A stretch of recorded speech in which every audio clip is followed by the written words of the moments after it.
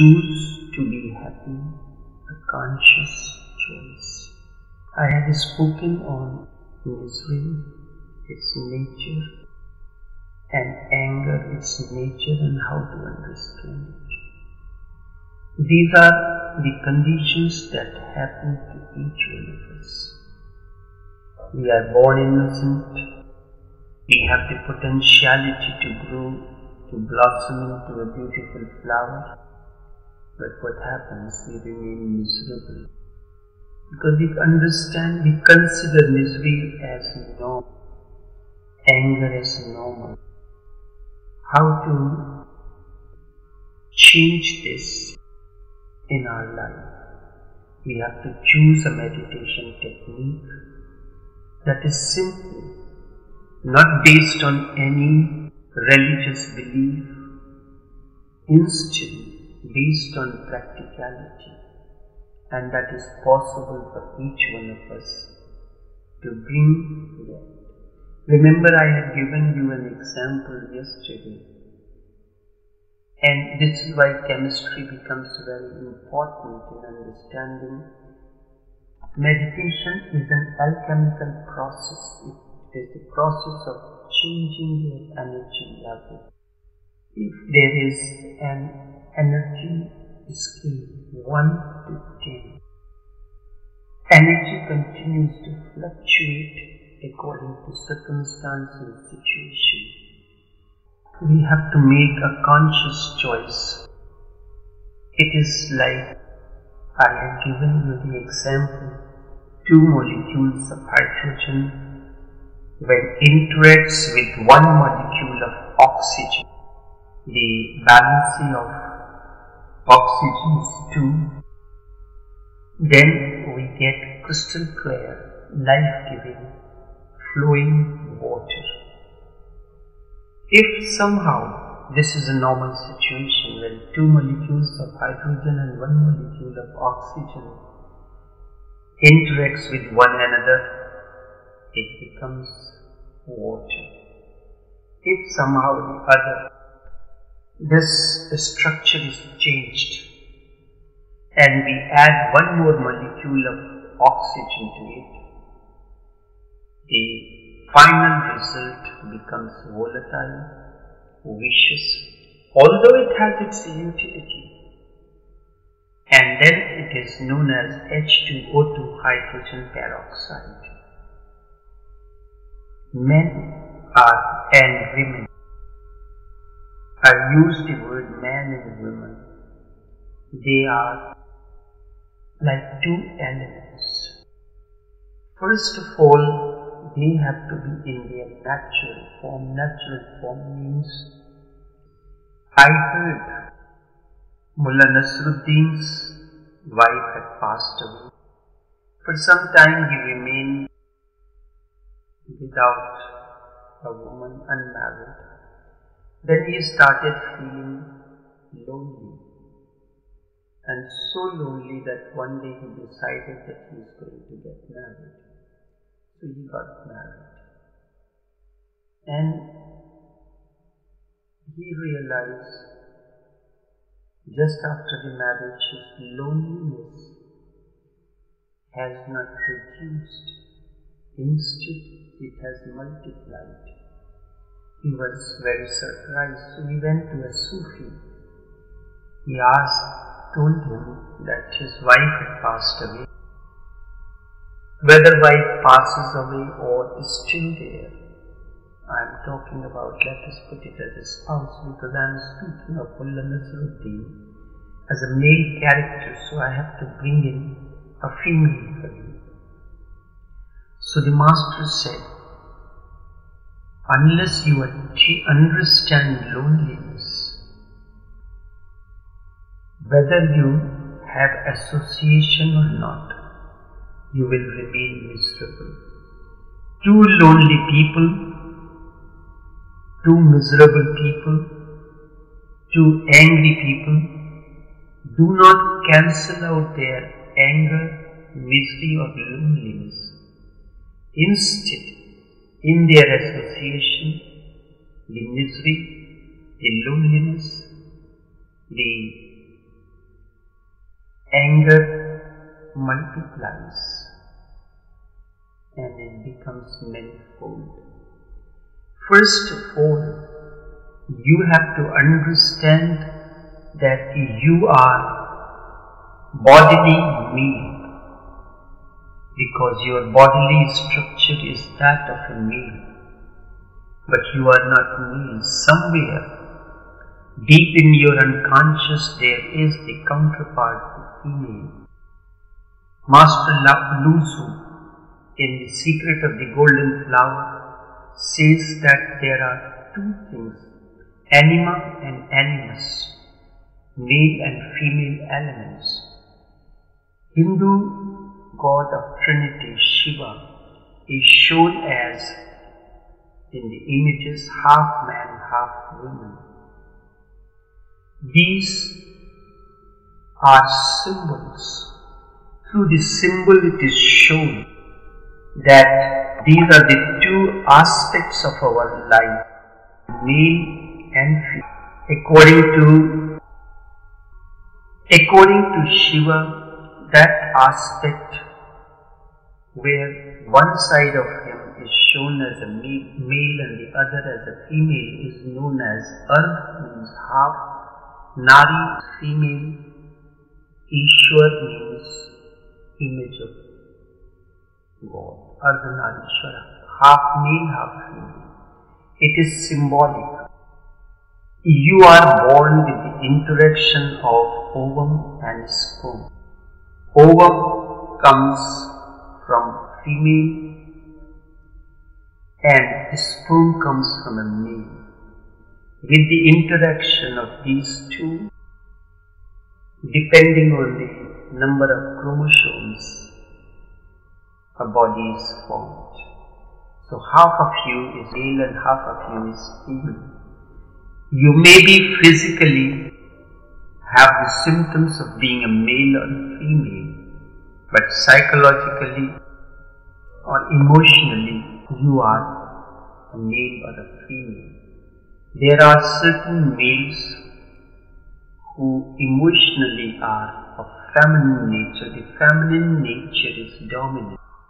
Apparently, outwardly male, but emotionally or psychologically the feminine element is dominant, and vice versa. These two elements, male and female, anima and animus, have to have been in such a position that they neutralize one another. You remember when you put the bulb in the socket, there are two currents goes into it, a positive current and a negative current. Negative current is generated by grounding it. Positive current comes from outside.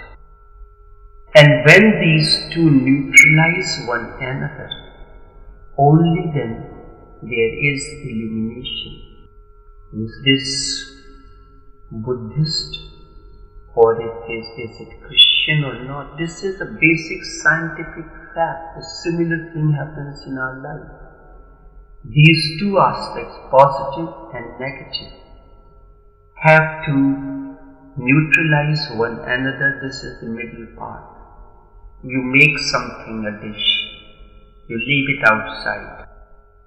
Once it is left out, exposed, if the temperature goes above a certain limit, the trace of its decay begins. Where does those worm or things like that emerge from? At a certain temperature, you make chickpeas, you make chicken, you make anything, and leave it at a certain temperature. Those germs, contamination will born from within. Nobody is adding to that. When you are making yogurt, you put the milk, you put the culture.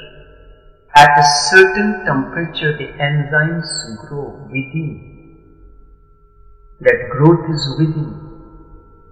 And this is why it is mentioned when you take the frozen items, it has to be kept at a certain temperature. For instance, the frozen things have to be kept at 5 degrees Fahrenheit, which is minus 15 degrees Celsius.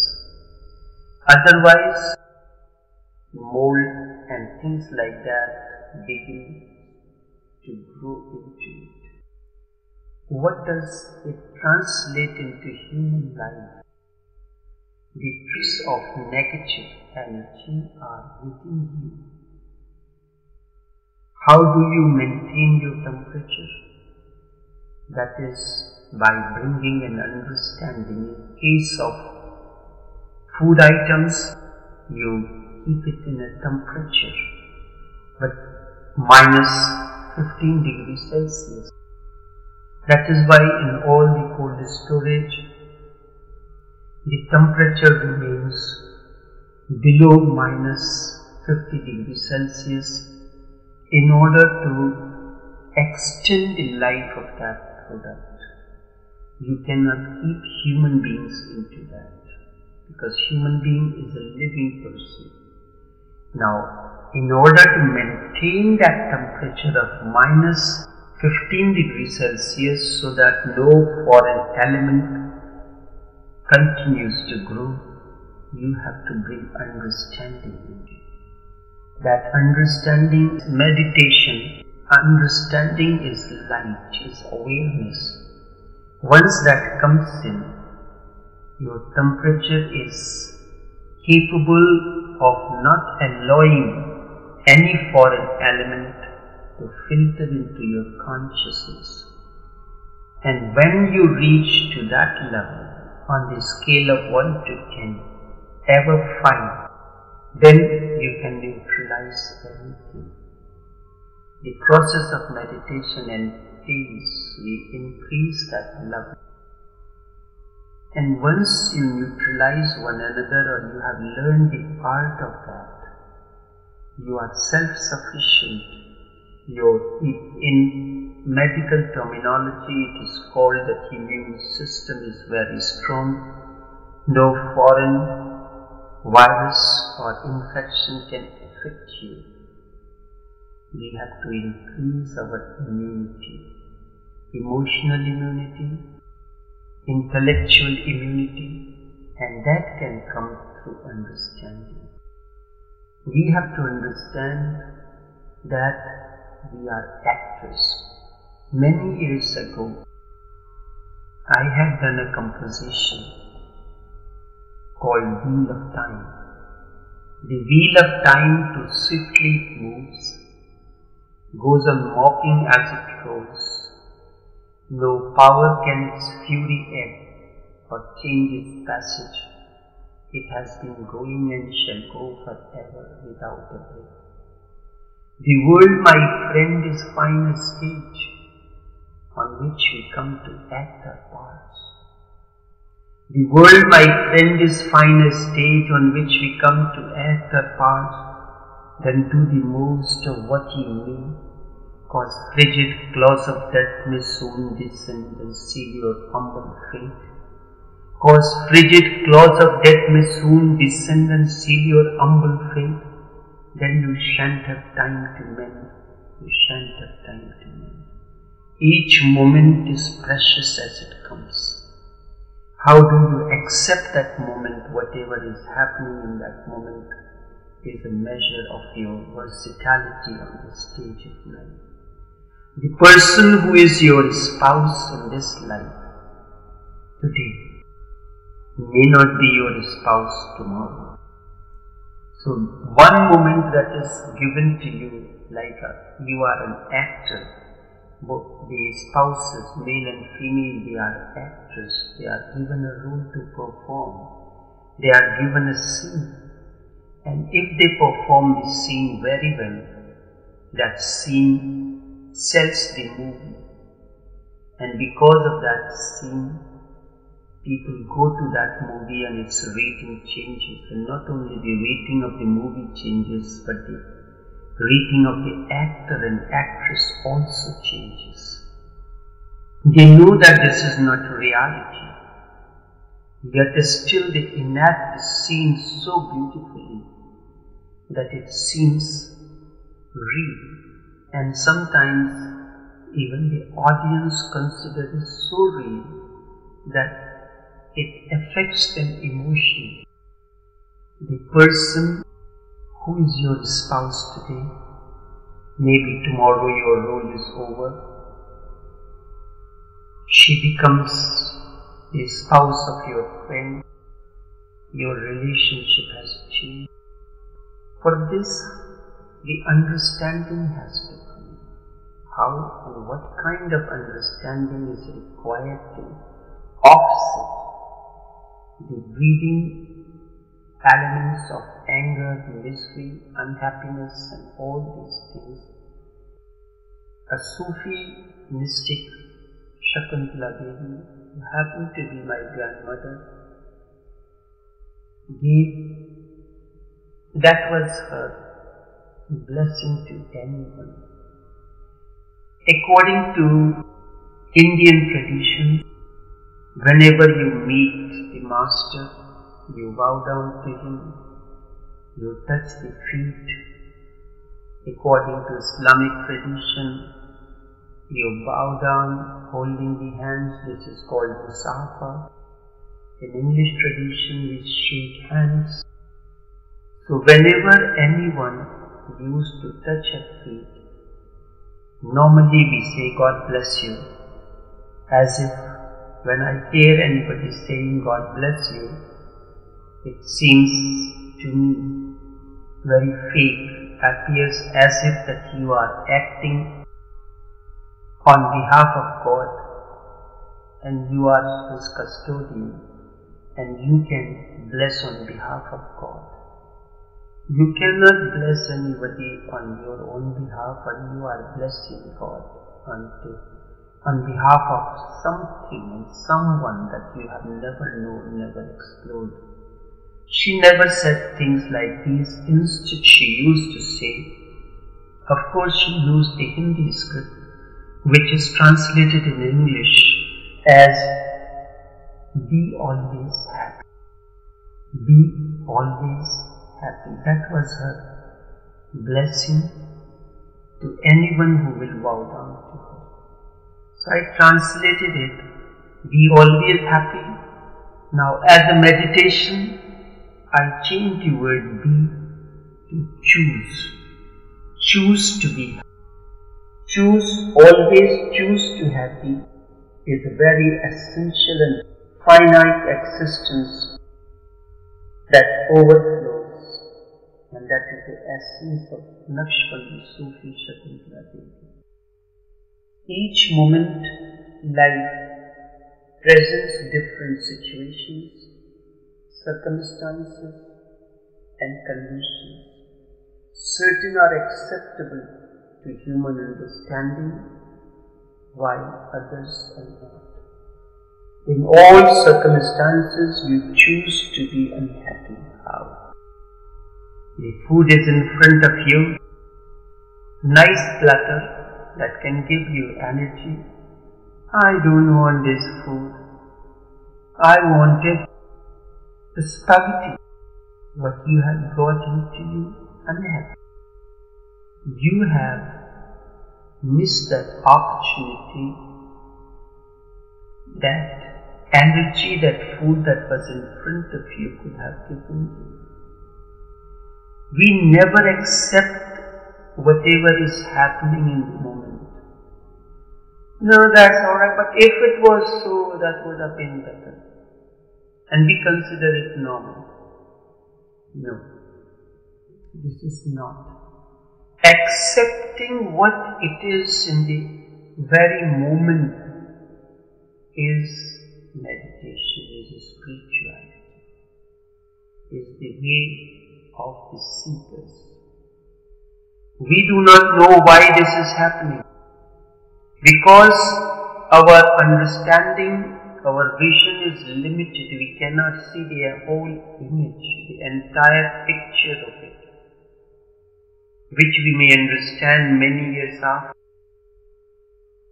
On a day-to-day basis, we get these kind of moments comes in our life. The boy who works with me in deliveries and transport, he is associated with me for the past 20 years. So I choose him to do all my works. We had a type of a brand of basmati rice. The grain was a little smaller. So I offered one of the customers almost at cost price, but he gave me a counter offer of a price which was $30 less than our price. It was being at a loss. So we decided to let it go, because instead of it remaining there, we gave him the offer and gave the rice to the person at a loss. 2 days after he called me, he said that rice is not good. The rice was wet. It's not good. I told him, do not tell me that rice is not good or wet, because I know the rice is not wet. Only grain is a little smaller. If you do not like it, it's okay. I can change it, give you another one. So we decided to take it back. So the boy said, we gave them at a loss. Now we have to go and bring it back. So there should be a cost of restoring the item. I said, no, we cannot do. Without any grumble, without anything, we bring back the item. It's 500 pounds of rice brought it. Now there are other customers who are buying that rice at our regular price, whereas I gave it to him at a loss of $30 a bag. Now here I am selling it at a regular price. If at the moment when person complained about the rice and decided to return it to me, if I had made a fuss over it, I would have been in the dark moments at that time, not accepting what is happening. Accepted it.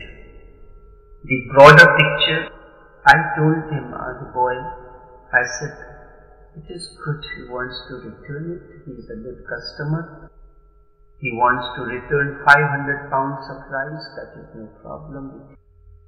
And then we keep it. Slowly and slowly we will sell it. The very next moment 2 customers called and they started taking the rice. So we gave them the same rice, and week after week we are giving them the same rice at our regular price. No complaint from these 2 customers. This is the broader picture. In our narrowness, in our non-acceptance, we miss the broader image, what destiny has in store for us, what God has in store for us. You trust Him, He will never fail you. But we don't trust. Any moment a problem comes in, we lose our trust. That is why it is very delicate. It happened. I could have been grumbling the same way like anyone else, not accepting it, but the person is to return, but accepted it. The person said, whatever is the credit, let it be, and when we taking the things in the future, that credit will apply to that. And we continue to sell our rice at a regular price without any problem. This is the reason, this is the outcome of total acceptance of what was happening at that moment. That particular incident could have caused anger, could have caused darkness, could have caused unhappiness, but no, immediately I changed the entire thing into a blissful moment. After that, the person came and he bought something else. I said, you want me to deduct this money out of that credit? He said, no, let that remain separately and I will pay for these goods that I am taking now. And when rice comes in, we will take it. Begin to trust the moment. Moment may be precise, but it is reminiscent of the divine, of Allah, of God, of whosoever you are. Allah is not a name of a person sitting somewhere. It is the understanding at that moment. It is the approach of acceptance of a particular event or circumstance and situation that is happening. It never betrays you. When you are driving along a road to reach to a place and you miss your traffic light or anything, what do? You go to the next traffic light and take a U-turn and come back. That is normal. So this is the way in all circumstances and situations you choose to be unhappy. And to human understanding this is normal, while to a meditator it is not. In all circumstances you choose to be unhappy. This is not your essential nature. And slowly, this becomes your musculature, your personality. You become an angry man or a miserable man. An entire life centers on this unhappiness in myriad forms. Be aware of this situation, how we can arise. Be aware of this situation, how we can arise. Therefore, O friend, this is your right to choose to be happy. I teach you to be happy under all circumstances, to be in total acceptance, be it sorrow or pain or anything else. Choose to be happy. Life will begin to move in a new dimension. Urdu poet Mirza Ghalib's one composition is मुश्किलें आई इतनी कि हर मुश्किल आसान हो. So many obstacles came in my life that obstacles created their own way. When you are walking along the road, you see stones blocking your way. What are you going to do? You can grumble that my way is blocked, how can I go? You can walk over these stones to cross over to the other side. That the stone becomes your way. You will find it difficult to understand in the beginning. I am here to bring an energy field that will help you to make this beginning. And once you have consciously decided for this journey, it will become easier. How long you are going to continue this saga of misery and unhappiness? Now is the time. To be happy is your choice and right. To be happy is a conscious choice only you can make. But in all circumstances, you choose to be unhappy. Remember, a happy heart is the door to the beyond, or door to the inner, or door to the being. You tend to be happy or unhappy because of the other or the circumstance. No one chooses to be happy for no reason. A happy heart is filled with gratitude towards the whole. To be happy is the greatest blessing. It unfolds a totally new and unknown realm. When a master says something, the seeker needs The seeker needs to introspect on those words. The master cannot be wrong or unconscious. The very fact that he or she is a master implies now something has changed within. A master may look like you, but in reality he differs in his understanding of the cosmic phenomenon awareness. None of his actions are guided by unconscious. Even when he moves his hands, he is totally aware of it. Let this be your meditation. Each moment, a new meaning will unfold in life. Serenity and blessedness will engulf you. Only then it can be said you are living in the image of a master. There is something of the master. His awareness, his understanding will be part of your blessing. In the beginning it will be difficult to choose to be happy in all the circumstances or situations. You can create your own meditation a way that appeals to you. You may decide that every hour of the day, when the clock strikes the hour, 10 o'clock, 11, 12, at that moment, whatever circumstance or situation comes, you will accept. Or you can say every day 5 moments, just as Muslims offer prayers at 5 times. You can choose 5 or 7, any number. I will accept those moments. So in the morning, 3 o'clock, whatever happens, I will accept it. 7 o'clock, I will accept it. You can create your own pattern. And when you begin to fall in that pattern, you find that you have chosen to remember it 3 times for the day, or 5 times, or 7 times, or every hour of the day. When you begin to fall in that pattern, and in the beginning it may happen that you decide that every hour of the day you will accept whatsoever happens, you may forget. And just after that it happened that you realize that I had forgotten it, I was supposed to accept it. That too is fine. Then it will happen, you are completely falling into that pattern. Just a few minutes before that hour comes, immediately a caution comes in that I have to accept this, whatever is happening in this moment. Then you can spread it more closely. Then it will happen once it becomes a way of your life.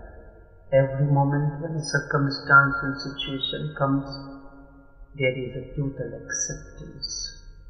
And imagine the situation of a person who is in the total acceptance. There was a Zen master. He and his disciple, the master was old and his disciple. They used to be traveling 8 months for the year, and when it was a rainy season, they will settle and they return to their home and stay. But their roof was shattered, leaking. So it happened that when they returned to their hometown, they went to the same house. It was raining, cold winter night. The raindrops were drizzling. The old man sat down in prayers, kneeling, raised his hand and thanked God. The young disciple got astonished and complained. He said, "Master, you are thanking for what? We have been wet, we have been hungry, we have no roof over our head, and you are thanking God." He said, prayer is an approach of thankfulness. Whatever comes to us comes through the divine. When that divine understanding, or what we call Allah, interacts through our organs of action and perception, the energy that works through your mind, the mind mechanism, through your intelligence, then understanding comes, and when understanding descends to your organs of action and perception, then actions come. That's the process. My thankfulness is for whatsoever He gives. He knows what is needed for me at this moment. And that is the meaning of prayer. Total acceptance, total happiness, choosing to be happy in every moment. And that is the panacea of all that happens in our life. Every moment. Choose to be happy. And in that very acceptance you will find the ways and means will start coming out to you. If there is a fire in the house, you are stumbling in darkness from here to there, you are not finding the ways and means to come out because there is fear. In every circumstance and situation, if you maintain your awareness, which is hard in the beginning, but it is not difficult, then the way opens. In that particular circumstance that I showed you, the case of rice, there was no dark moment. Why? Because it was total acceptance. If he returns it, maybe it is not for him, for someone else, and he delivered it to the wrong person. And that a new opening comes. And with that new opening, that initial loss that was there of $30 each bag means $1,500 total loss. That was changed into profitability again because of that acceptance. I can go on narrating countless such events that happen moment to moment in my life, and if you start counting the benedictions in your own life, you will be filled with gratitude. You can never forget that how benevolent, kind, the totality or what we call God or Allah or whatever it is the existence is full of benediction. It never betrays anyone. It goes on nourishing and nurturing us. The Master said, can't you see that we have the air to breathe in? We do not have light within, but we have the thunder and lightning that is bringing the light within the room. There is a satiation within us, and that is the meaning of prayer.